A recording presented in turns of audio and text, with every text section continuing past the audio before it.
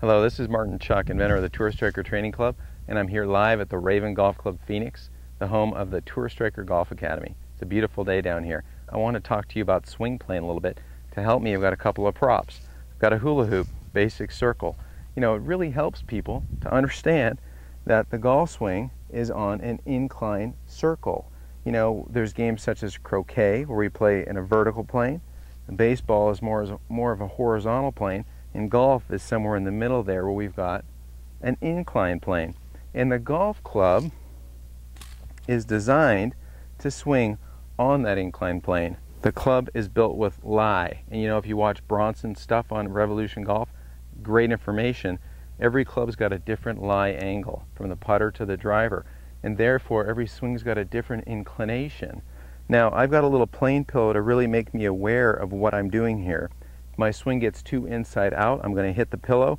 If my swing gets too outside in, I'm going to hit the pillow. You can do this really well with one of those club boxes. Just set it down there and set your club, and that'll give you an awareness of your path. And if you hit the cardboard box, no harm, no foul. So I'm going to hit a couple of shots for you.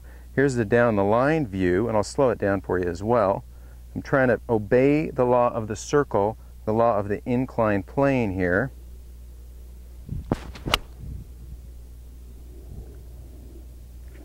Okay, that was a solid strike.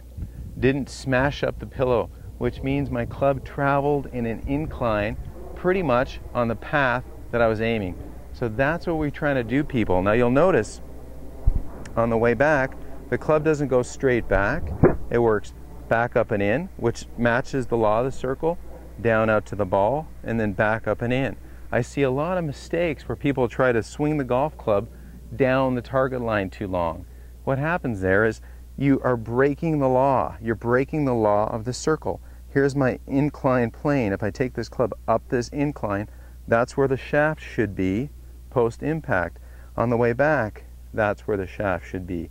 This is called my first parallel right here. Parallel to my target line and in quite a bit, kind of over my toes. Back down to the ball, back up, and it's pretty much in front of my left hip bone on the forward side of my swing. Let's take a look from the face-on view. So here's a face-on view of this plane setup I've got to make me aware of the incline path that my club travels on, basically a tilted hula hoop. So I've got my little plane awareness tool right here, and I want to be able to take this, travel up the plane, down the plane, collide with the golf ball in an impact alignment, and get up the other side. All of this following the laws of the inclined circle. So let's hit a shot here. Face on view. Giving myself a little bit of room for my plane pillow here. And we'll slow this down for you.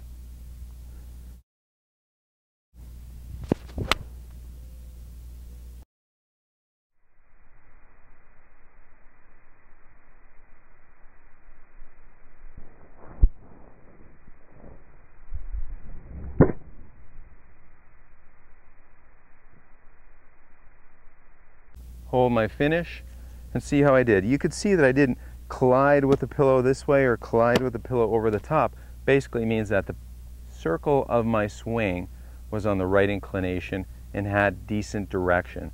So when you're working on your swing out there, just think of this tilted Ferris wheel. You know, Ferris wheel is vertical. Let's tilt it on its side. Let's let that thing swing around us, free wheel into a nice finish. You're going to play a lot better golf. Thanks for watching. I look forward to your comments and questions down below.